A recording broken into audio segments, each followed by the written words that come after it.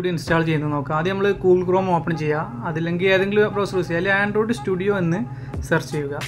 Search ചെയ്ത് കഴിഞ്ഞാൽ ഇതിലുണ്ടാവും ഫസ്റ്റിൽ കാണിക്കുന്ന ലിങ്കോ അല്ലെങ്കിൽ download Android studio and SDK tools എന്ന് കാണുന്ന ആ ഒരു ലിങ്കിൽ ക്ലിക്ക് ചെയ്യുക. അതിൽ ക്ലിക്ക് ചെയ്ത് കഴിഞ്ഞാൽ ഈ ആൻഡ്രോയിഡിൻ്റെ ഡെവലപ്പർ വെബ്സൈറ്റ് ഓപ്പൺ ആയി വരും. എന്നിട്ട് ഇതിൽ ആൻഡ്രോയിഡ് സ്റ്റുഡിയോയിൽ കുറേ വേരിയൻ്റ് ഉണ്ടാവും. അപ്പോൾ നമ്മൾ ഫസ്റ്റ് ഏറ്റവും ലേറ്റസ്റ്റ് ആയിട്ട് വേർഷൻ മുകളിൽ കാണിക്കും, ഡൗൺലോഡ് ചെയ്യാനുള്ള വേർഷൻ മുകളിൽ കാണിക്കും. അത് ഇൻസ്റ്റാൾ ചെയ്യാനാണെങ്കിൽ ആ ബട്ടണിൽ ക്ലിക്ക് ചെയ്യുക. അല്ലെങ്കിൽ അടിയിൽ സ്ക്രോൾ ചെയ്താൽ ഇതുപോലെ കാണിക്കും.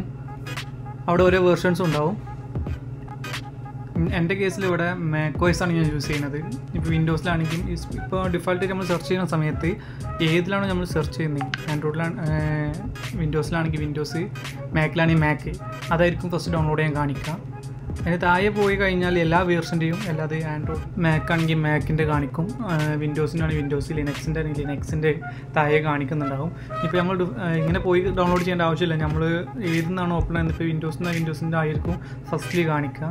മാക്കിലായതുകൊണ്ട് എൻ്റെ കേസിൽ മാക്കാണ് കാണിക്കുന്നത്. അതുപോലെ ഏതിൻ്റെയാണോ നമ്മൾ ഓപ്പൺ ചെയ്തത് അവരുടെ അനുസരിച്ചായിരിക്കും ആ വെബ്സൈറ്റിൽ ഫസ്റ്റിൽ വരിക. ഡൗൺലോഡ് ചെയ്യാൻ ഡൗൺലോഡ് കൊടുത്താൽ മതി. വേറെ ലോഗിനോ വേറെ ഒന്നും ആവശ്യമില്ല. എൻ്റെ കേസിൽ ഞാനിത് ഡൗൺലോഡ് ചെയ്തിട്ടുണ്ട്, ഇൻസ്റ്റാൾ ചെയ്തിട്ടുണ്ട്. അതുകൊണ്ടാണ് ഞാൻ ഡൗൺലോഡിങ് ക്യാൻസൽ ചെയ്യുന്നത്. ഇത് ഡൗൺലോഡ് ആയി കഴിഞ്ഞാൽ ഫയൽ ക്ലിക്ക് ചെയ്ത് നമുക്ക് സാധാരണ വോയിസ് ആപ്ലിക്കേഷൻസ് ഇൻസ്റ്റാൾ ചെയ്യുമ്പോൾ തന്നെ ഡബിൾ ക്ലിക്ക് ചെയ്ത് നെക്സ്റ്റ് എവിടെയാണ് ഇൻസ്റ്റാൾ ചെയ്യുന്ന പാത്ത് സിയിൽ പ്രോഗ്രാംസിൽ ഫയലിൽ കാണിച്ചു കൊടുക്കുക. നമ്മൾ സാധാരണ ഡിഫോൾട്ടായി ചെയ്യുന്നത് തന്നെ നെക്സ്റ്റ് ചെയ്യുക. ഷോർട്ട് കട്ട് വേണമെങ്കിൽ അത് അടിയിൽ ടിക്ക് ചെയ്യുക. നെക്സ്റ്റ് അടിച്ച് കഴിഞ്ഞാൽ നേരെ സാധാ ആപ്ലിക്കേഷൻ ഇൻസ്റ്റാൾ ചെയ്യുമ്പോൾ തന്നെ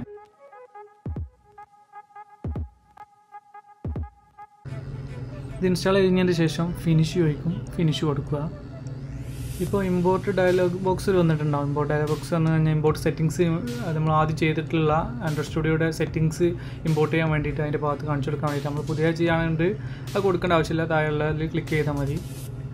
ഇതിൻ്റെ കൂടെ ആൻഡ്രോയിഡിൻ്റെ കുറച്ച് ഫയലുകൾ ഡൗൺലോഡ് ആവുന്നുണ്ടാവും. അത് ഓട്ടോമാറ്റിക് ഡൗൺലോഡ് ആവും. ക്യാൻസൽ ചെയ്യേണ്ട ആവശ്യമില്ല. ഇവിടെ ഇപ്പോൾ ഒരു വെൽക്കം പേജ് തുറന്ന് വന്നിട്ടുണ്ട്. ഇതിൽ നമ്മൾ നെക്സ്റ്റ് അടിച്ചതിന് ശേഷം നമ്മളോട് ചോദിക്കും ഏത് ടൈപ്പ് വ്യൂ ആണ് നമുക്ക് വേണ്ടത് ചോദിക്കും. ഇതിൽ സ്റ്റാൻഡേർഡും ഉണ്ടാവും, കസ്റ്റം ഉണ്ടാവും.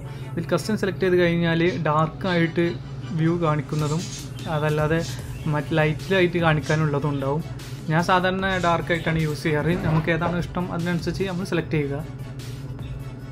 ഇപ്പോൾ നമുക്ക് കുറച്ച് മെറ്റീരിയൽസും കൂടി ഡൗൺലോഡ് ചെയ്യാനുണ്ട്. അപ്പോൾ ഇതിന് നെക്സ്റ്റ് അടിച്ച് കഴിഞ്ഞാൽ നമുക്ക് ആൻഡ്രോയിഡിൻ്റെ SDK കോമ്പണൻസും മറ്റു ആൻഡ്രോയിഡിൻ്റെ ഫയൽസുകളൊക്കെ ഡൗൺലോഡ് ആവാനുണ്ട്.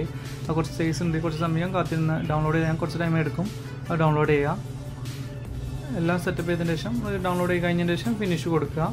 ഇപ്പോൾ നമ്മൾ ആൻഡ്രോയിഡ് സ്റ്റുഡിയോ ഫിനിഷായി, ഡൗൺലോഡിങ്ങും ഇൻസ്റ്റാളിങ്ങും ഒക്കെ ഫിനിഷായി. Subscribe.